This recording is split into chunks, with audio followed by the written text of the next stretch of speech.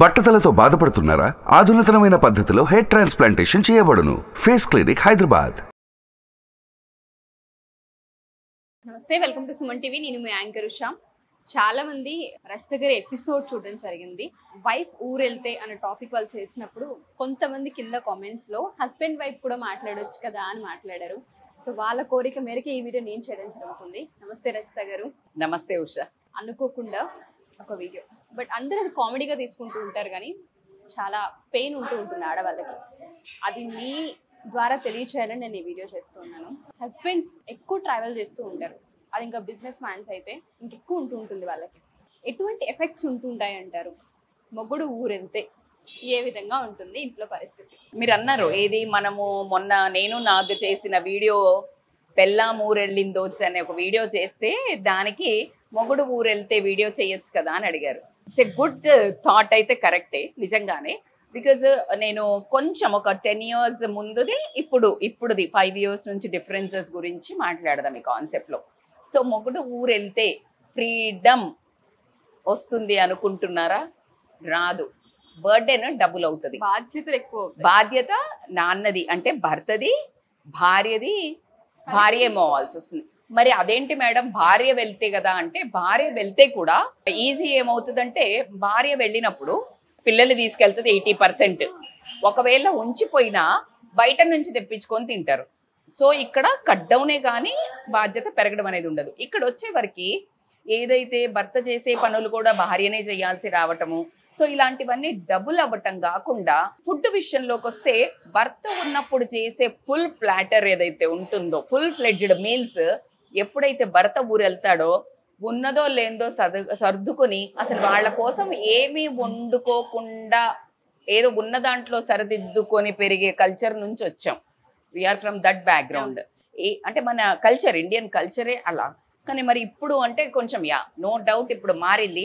అది మంచికి మారిందా చెడుకు మారిందా అని మాట్లాడుకుంటే, ఫస్ట్ అసలు ఎప్పుడో ఒకసారి వెళ్ళే వాళ్ళ గురించి మనం కాస్త తమాషాగా మాట్లాడుకుంటే, ఎప్పుడు వెళ్తాడా, ఎప్పుడో ఒకసారి వెళ్ళే వాళ్ళ గురించి వైఫ్స్ బిక్కుమని చూస్తుంటారు. వెళ్తే బాగుండు, ఫ్రీడమ్, మంచిగా ఫ్రెండ్స్ని పార్టీకి పిలుచుకోవచ్చు, ఎంజాయ్ చేయొచ్చు అని అనుకునే వాళ్ళు ఇప్పుడు కిట్టి పార్టీస్లో ఉండటం వల్ల సరదాగా అమ్మాయిలు పార్టీ పెట్టుకోవాలి అనే ఒక, అంటే మన నిజంగా హస్బెండ్ ఉంటే అసలు డిస్టర్బెన్స్ ఏమి ఉండదు, బట్ జనరల్గా అదొక ఫీల్ అయితే ఉంటది. ఎలా అయితే భార్య ఉన్నా అడ్డుకునే వాళ్ళు ఉండరు, బట్ భార్య ఊరెళ్ళిందనగానే ఒక రకమైన ఫ్రీడమ్ రావడం జరుగుతుంది. సో ఎగ్జాక్ట్లీ ద సేమ్ వైజా వర్జా అవుతుంది ఈ విషయంలో. బట్ ఎక్కువ సార్లు ఊరెళ్ళే వాళ్ళ గురించి మాత్రం ఇక్కడ చెప్పుకోదలుచుకుంది.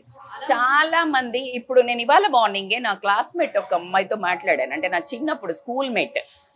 తను మాట్లాడుతూ జస్ట్ 2 hours ముందే నేను మాట్లాడాను. లైక్ వాళ్ళ హస్బెండ్ ముంబైకి జాబ్ మీద వెళ్తున్నారు.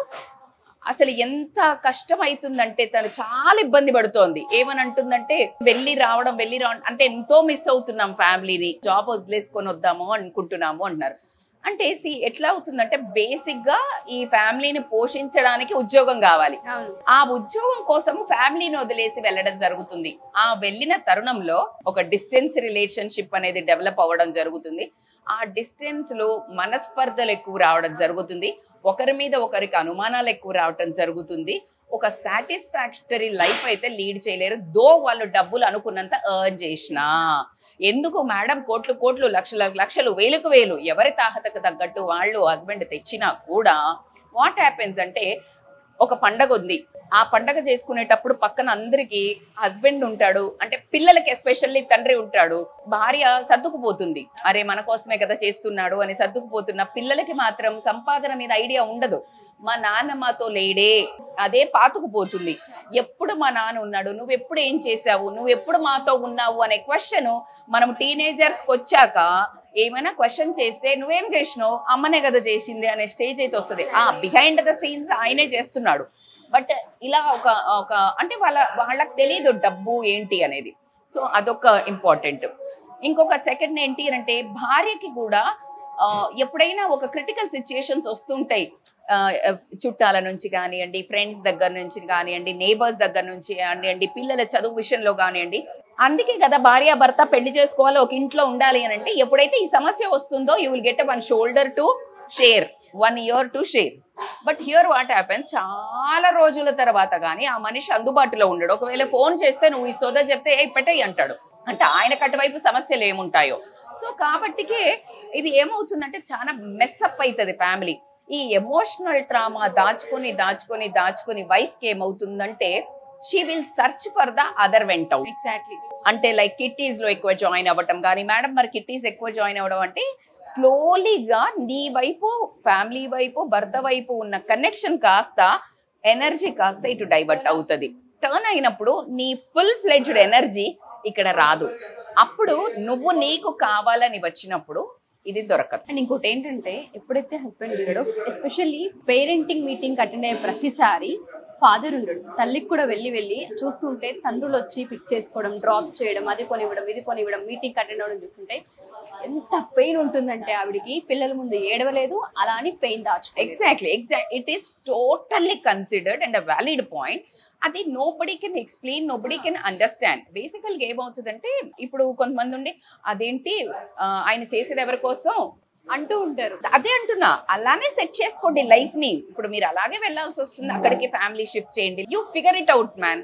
చేతులు గాలిన తర్వాత ఆకులు పట్టుకున్నట్టు మనం ఒక ప్రేమ బంధాన్ని మనంతటా మనమే మానిటరీ దానికోసం దూరం అవ్వుకుంటూ వెళ్తే గనక ఆ తర్వాత మనము చేతులు గాలిన తర్వాత ఏం చేయలేము. అట్లా అంటే మీరు నన్ను చాలా కమెంట్ చేయొచ్చు మేడం, మీకేం తెలుస్తుంది మేడం సమస్య, మాకు డబ్బు విషయంలో కదా మేము వెళ్తున్నది, మేము ఏమన్నా సరదాగా వెళ్తున్నామా, మాకుంటూ ఖచ్చితంగా అగ్రీ చేస్తాను.